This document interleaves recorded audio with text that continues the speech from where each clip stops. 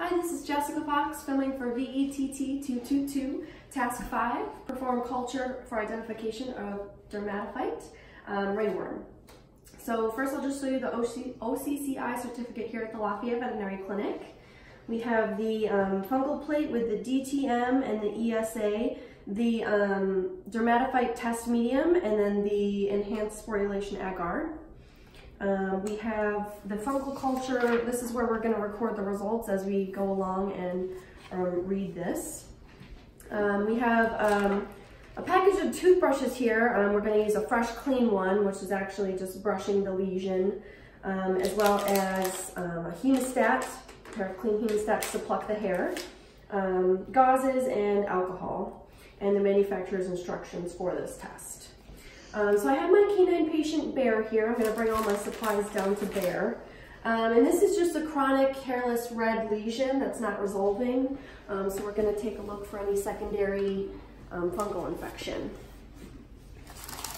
So the first step, I'm going to put some alcohol, 70% alcohol on this gauze here, and just put it on prep the site for it.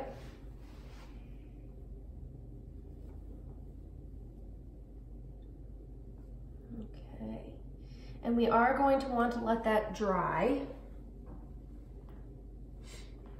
Get this ready.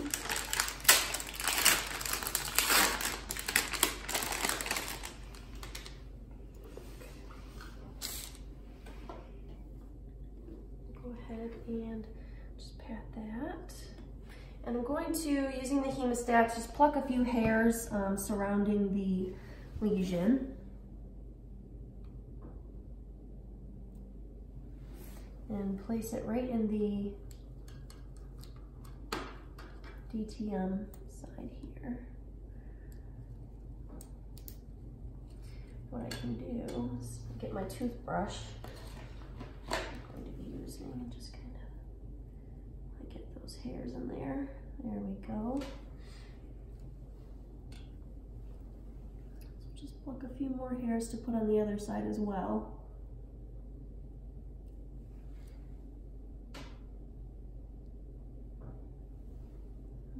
Just one more, maybe a different spot. Okay, get those in there. And then what I'm going to do is take the toothbrush here and just kind of brush along the lesion. Okay.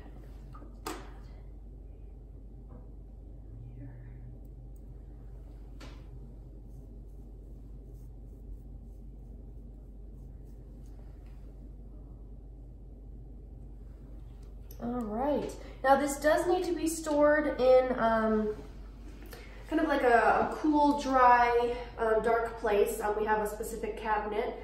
I can take you over there and place the sample.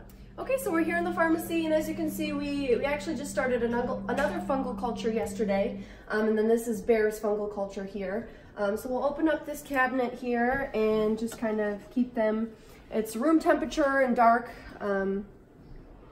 So we will check the medium in 2 to 3 days, and if there is a result, we'll check it every day after that as well. And then if there is a positive result there, it will pop in 3 to 7 days.